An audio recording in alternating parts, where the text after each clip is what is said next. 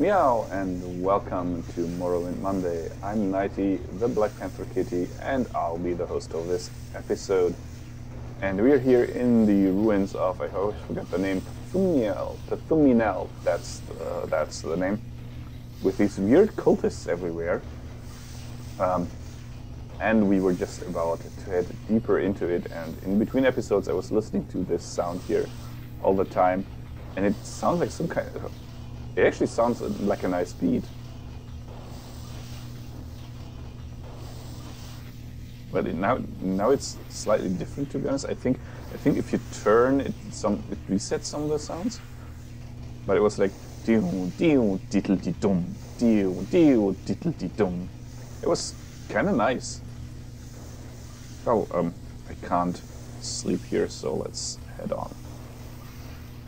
I did save. I always save in between two recordings, so the moment that I say goodbye, I drop a save, a full save, with a specific save game name called Let's Play. So basically this is always where the last episode that I recorded ended. So if something happens, for example, if mid-recording everything breaks, I can restart the recording exactly at that point. The Death Blow of Aber Nanit. I don't know if we have that one already, so I'm just going to take it. Lots of... Okay, there's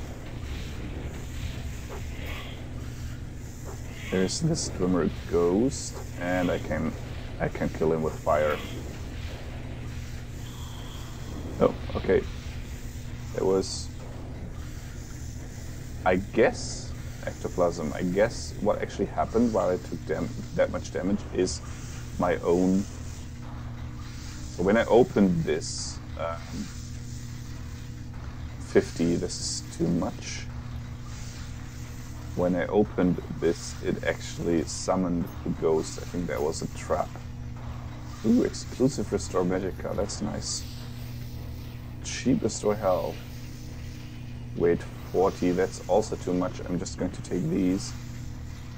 Look around real quick in here if I miss something. No, there is. I can't take these. The door is Spectre, so this was just a room with stuff inside. And I'm actually going to, of course, head out because I want to sell that all. Definitely, and my mysticism skill increase down there. And the lid of MC Intervention. So now again, we do have some alchemy stuff. Since it's not raining, we're just going to do the alchemy outside. And there's actually nothing in common, so we're just going to sell everything. That's a nice evening or night. What time it is, doesn't say. Luckily, the stores are open 24/7. So restore health, Magica, fatigue. Is there anything else? I think I picked up... Yeah, I picked up some booze things. I think this is also some kind of booze. The 3 ingredients. And that's it. My good friend, I think you should... I should have listened to her, because maybe she has something interesting to say. But I guess it's just something like you should stay a while and listen. Okay, next we have clothing and we have weapons. So let's head over to these two.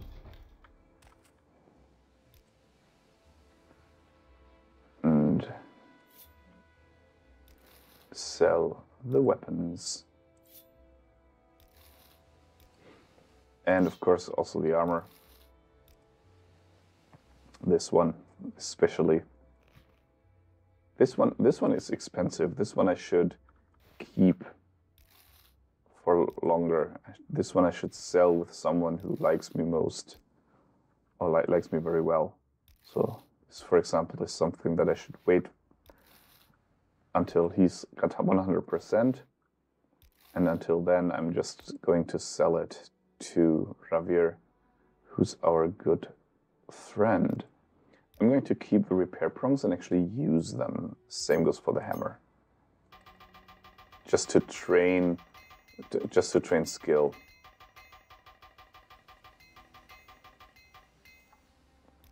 And now these are gone, and there we go. How may I help you?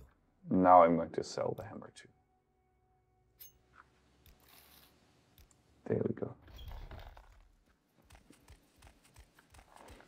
What say you?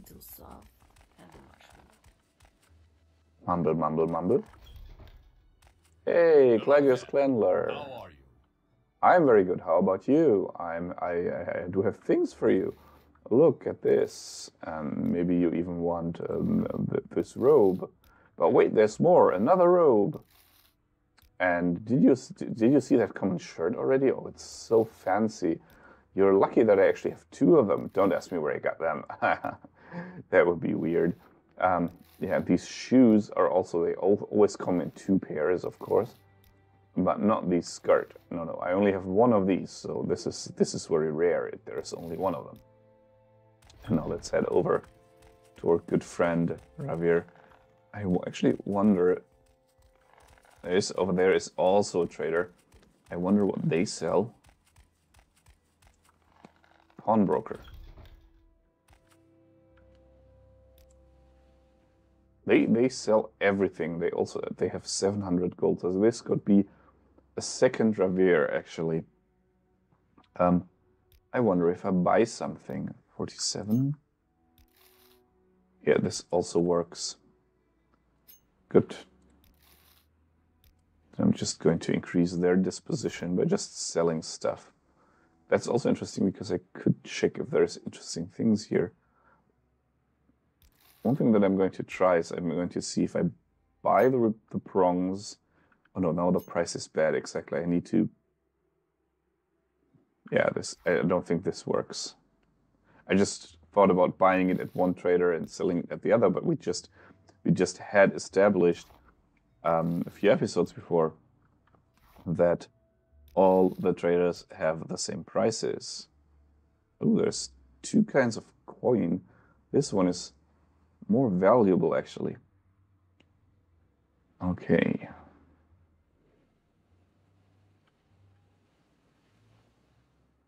And I do have weak soul gems that I can fill. And now we're going to go to Ravir and sell the expensive helmet.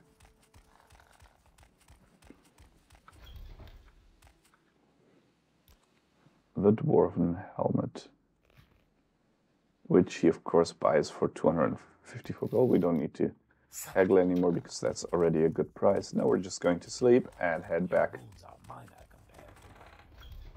I'm very happy to make your acquaintance. My wounds are minor compared to what? What you're going to do with me? Well, you know what? I'm already long gone, so what do you want to do with me? There we go. Recall.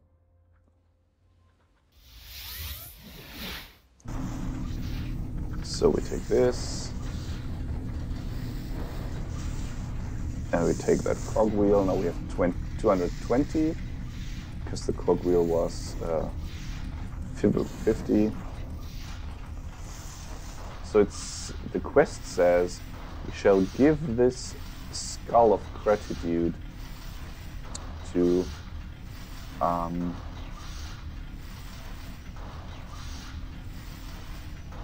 Dangot. I hope Dangot wasn't the ghost that we just killed. So let me see, since there's nobody here, I'm just going to check. No, that's just a dwarven spectre. Oh, there's more doors even. Okay, I completely missed them. So it is trapped, so we can use our robe.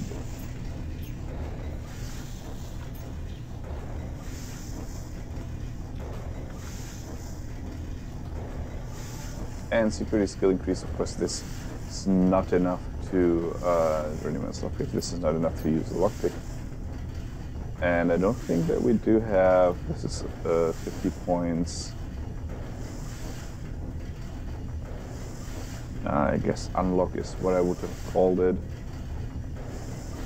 No, it doesn't look like it, so we might want to make an unlock spell that can open 100 points on touch. Let us see what this needs. We have already marked, so we're just going to use our amulet.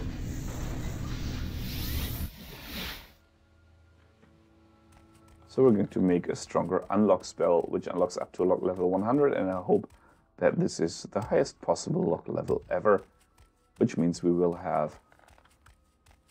Well, I would call this spell the skeleton key then. We just have a skeleton key that opens all locks. I don't know where to begin. It is such an honor to meet you. She's honored, and I don't even like her. That's kind of comical. Please, feel free to talk at your leisure. So, open. On touch. And I'm going to make it 100 points chance, 40. I'm just going to make it. That's the skeleton key. Doesn't work always, it costs a lot of magicka. But still. Skeleton key. It's a chance of 40, it's 60. We can use it twice, so I'm going to make another one with the same effect. On touch, and it is... So we have 50. I'm just going to check how much will 80 be, just the number we need. That's also 2 times usage because we have 120 points, but we still have stuff left over, and the spell chance is better. So we're going to call this unlock 80%. And now we're going to recall.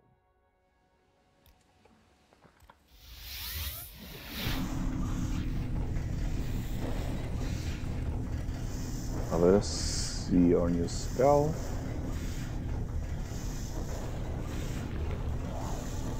And the alteration skill increased, which also makes the unlock spell more likely to succeed. Let's use the Restore Magicka potion, and we get 58% instead of 54. Very nice. Now we can just do this. Well, we have saved, so if we need to take another potion, we can just... If we should have took another potion, we can just change that after reloading, I think.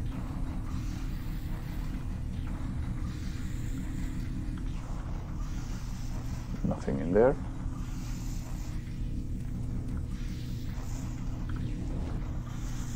Just want to check if there's someone behind that column thing. Although it should actually be very... let's undo this open door. Very rare that there are people here because the doors were locked. Wait, 14. Okay, I can take it with me. Again, these voices.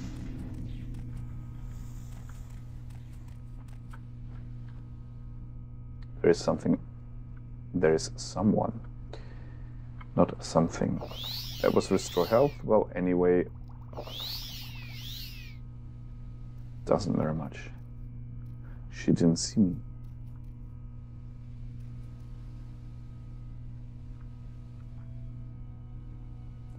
Let's take another one. And drop another quick save. Then we're just going to head in. What is it? Oh, it's just she's just marking me with a sound.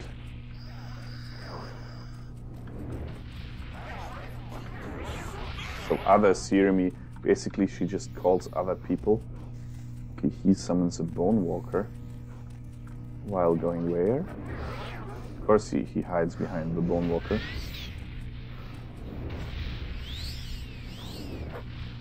As long as the Bone Walker doesn't hit me, it's okay. But the Bone Walker hitting me is bad. Because that damages my strength permanently until I heal it. Or restore it, actually. Now to wait until he despawns. Perfect. That was nice. That was a nice challenge. Of course, now I'm over encumbered, so what are you going to give? We're going to give him... Let's just give him the weapon back. There.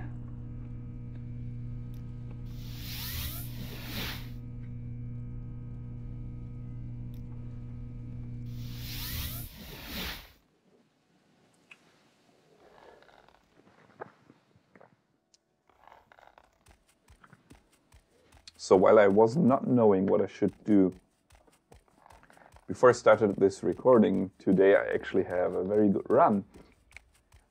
Because I think this is the 6th episode that I'm recording today. And I don't want to stop. Which actually is pretty awesome. Because not wanting to stop is a good thing. I mean, the worst that can happen basically is that I feel like I need to do a recording now. Like it's an obligation, and that would be kind of sad. So it's nice that I'm having this feeling of no, I don't want to stop. And there is a point in time where I need to head upstairs. I know that, but it's not now because it's just 5:30 now. So I do need to go to work tomorrow. This is why I need to... I think this is something where we don't like each other well enough yet. Yeah, I think that's basically it. Where is that slave? Well, let's head over here. And sell these clothing items. He really must be wondering why I'm always bringing the exact same clothing type. It's the same common robe, the same common shirt. Because I really think that these are supposed to be cultists of some sort. Okay, so the cogwheel is 100, and this other thing is just 60, so I'm going to sell this other thing. Let's set aside our rival. Yeah, let's set aside a rival. I didn't know that we had one, honestly. So I'm going to sell this to one broker just to increase the disposition. And then head over to Ravir, who's... Well, yeah, he did try to scam us with these fake Daedric weapons. I mean... And he still tries to do this, even though we called him out already. Which is the single weird thing, actually. 220. Okay, so now we have a lot of space in our inventory again, or a lot of weight lifted, so now it's time for the recall.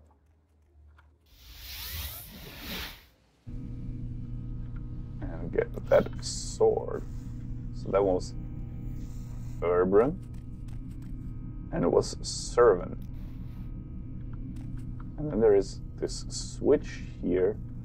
I guess this just activates this device, and it seems like this will open the door to the downstairs. Honestly, I'm going to drop a quick save here and head on, because I want to know what else is here. And I guess the answer is simple. It is more cultists.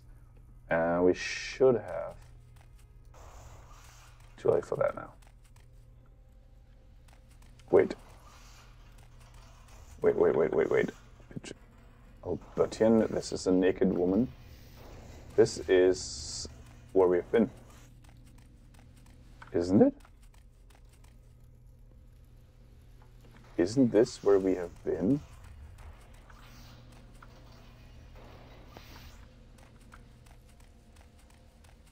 If it is, then we will see dead Khajiit now. Or she has to, yeah, okay. Okay, so this is where we headed down. And then we went straight ahead instead of down here.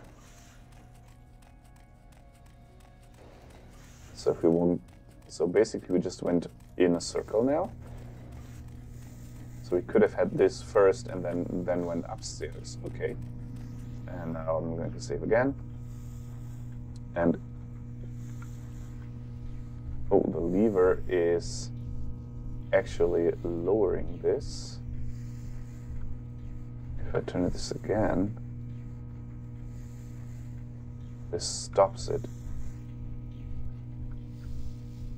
So we should have done this from being inside there, because this is an elevator. I'm going to wait until it's all the way down and then pull the lever again in hope that it will come back. No, I'm going to load. I'm going to directly load. Go into the elevator and use it. And then we'll see what will happen. So this seems to be an elevator of some sort.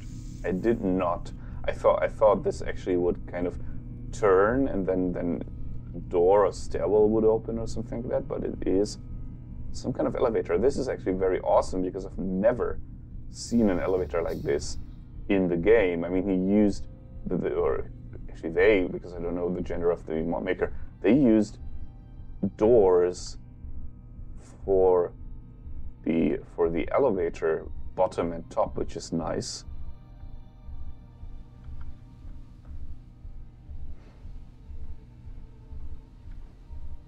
So let's see where this takes us. It goes a long way down. We can't even look up this, so since we have a ceiling, we can't look upside down. Okay. Well, now we're arrived at the destination of the elevator. And since this took a while, I'm going to say it's dark here. And there is a shadow of a dead woman. I guess this is the dead woman that we have. I don't know how much you can actually see. Do I have a light spell? I've never used light spells in this game. Oh, these voices are creepy. I don't think so. I don't think that we actually have a spell. I know that I'm pretty sure that the game knows spells for that. I mean, we do have Night Eye. But so the lights are broken here. Maybe we can find a fuse box or something, although my character should not know what fuse boxes are. What's that? That was super creepy. He was in front of me and then he was behind me all of a sudden.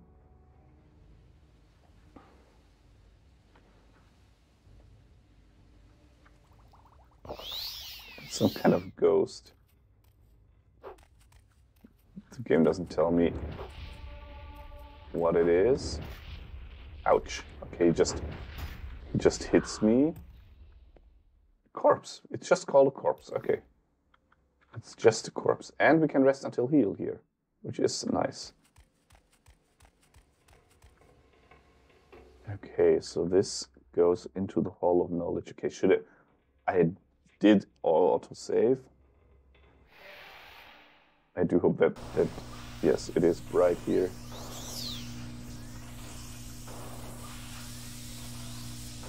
He does some protection spells or something. Heals himself. And then he tries to do something to me, something. I think those are magica potions. Let's see what he says against a fireball.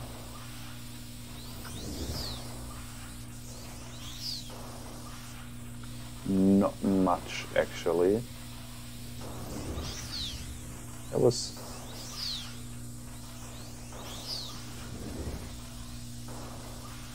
And he heals himself. Okay, he heals himself. And then he uses that. And he does not walk at all.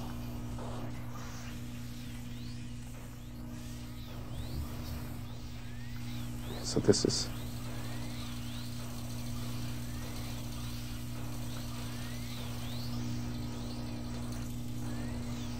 weird sounds coming from here. Something's broken or not working properly. So I'm going to try hitting him with the poison blade.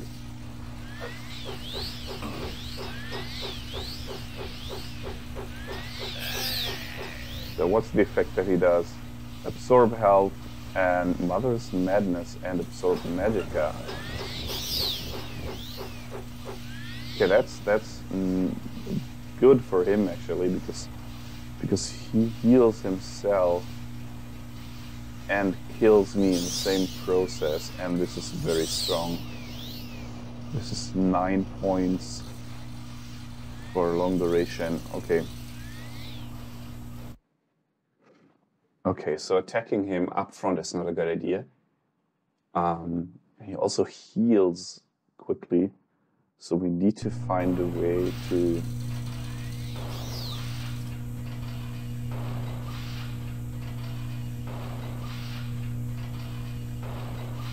That's on touch.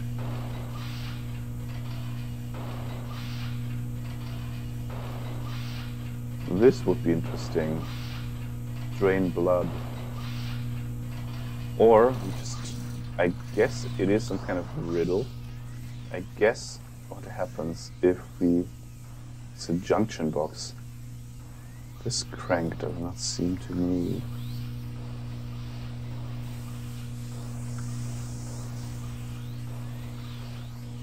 There's another one here.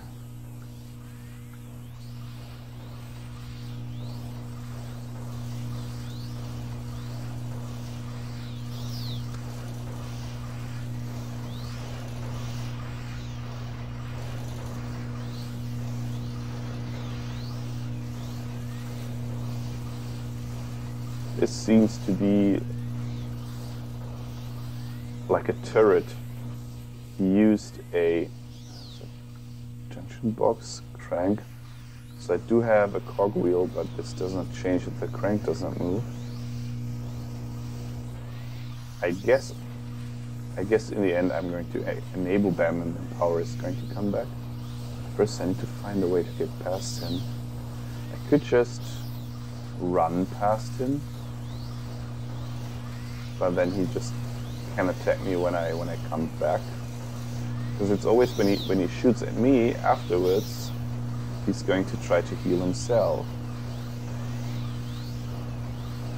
It's 1, 2, 3 spells, and then he shoots again. Now he actually hit me. Should have gone against the wall though.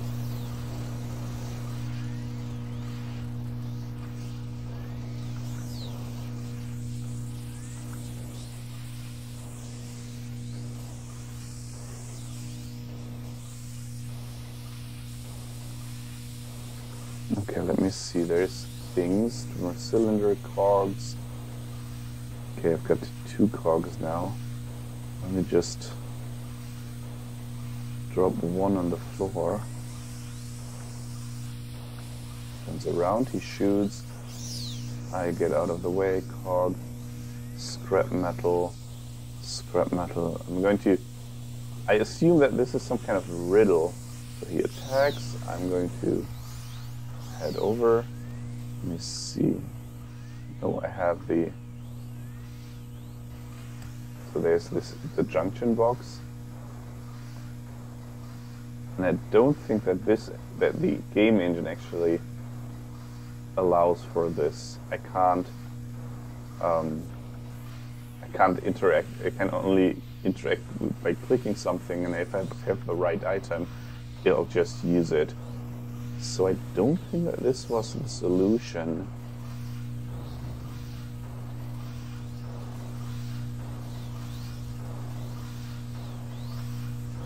What if he is the person I'm looking for? No, I can't use them. Okay. Okay, I'm not going to bother healing myself because I need to figure out what I need to do here. I guess quickly kill them is what I actually need to do here. So I can use weakness to fire maybe. And then use the fireball. Those don't do damage over time. Lots of damage over time though. I could paralyze them. I could use my long paralyze for 20 seconds on touch. Yeah, this I'm going to try. This I'm going to try. Let me try to paralyze them. And then attack them with the sword, basically. Maybe even the Jinx Blade? The Jinx Blade to paralyze them even further.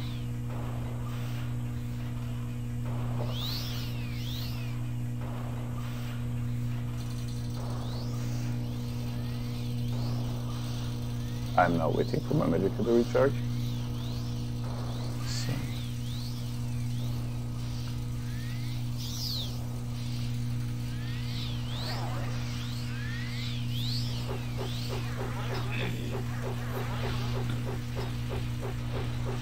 That is good. The paralyzation did the trick.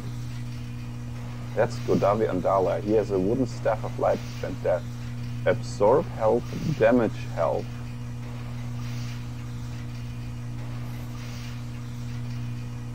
That's actually pretty awesome.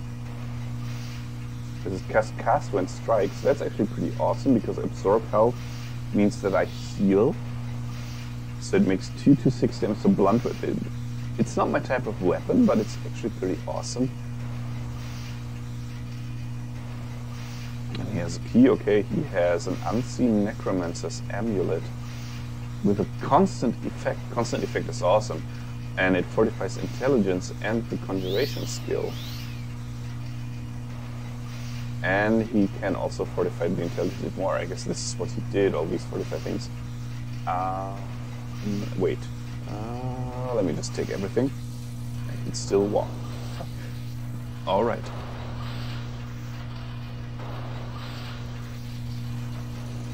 Well, then I'm going to loot this area. That was also a nice thing. To be honest, that was a real nice thing. It's sad that I could not use I can't use that junction box somehow.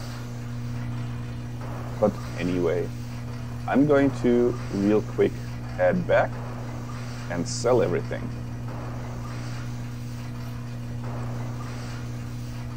Yeah, this is why I want to have this in an amulet, to be honest.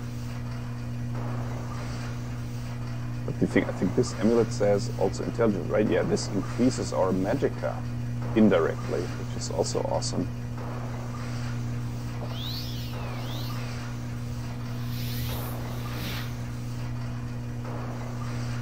And see the intervention. Let's quick check. We only have this. That was nice. That was a nice idea for a fight where we actually needed. I mean, we needed to think how to kill him because I just could not kill him right away. I actually needed to paralyze him first, and I needed to get the idea to do so. So I have just one ingredient. I'm not going to bother bringing it over. Say your mind. Well, I need gameplay, basically. Money in the game, maybe. So let me continue offering you stuff. How about this? Not so expensive armor piece. I mean, these are more expensive. Yeah, he does not take the clothing. What can I do for you? Oh, nothing much, nothing much. I'm just selling stuff. Basically, what you always do, buy and sell stuff. You're doing all right. Okay, barter. Some selling a glove. He's nearly maxed out.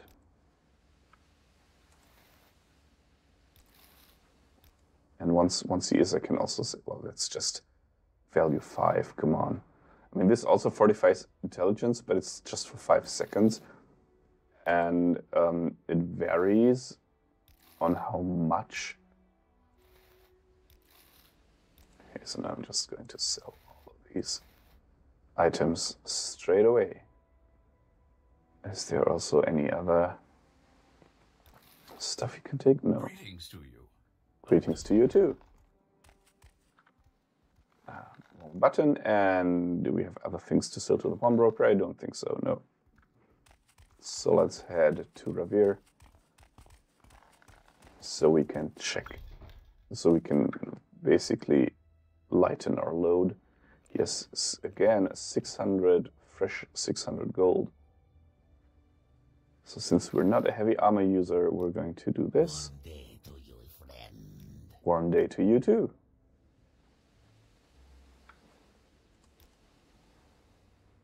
And what else do we have? We have expensive pants. We could have gotten this to the.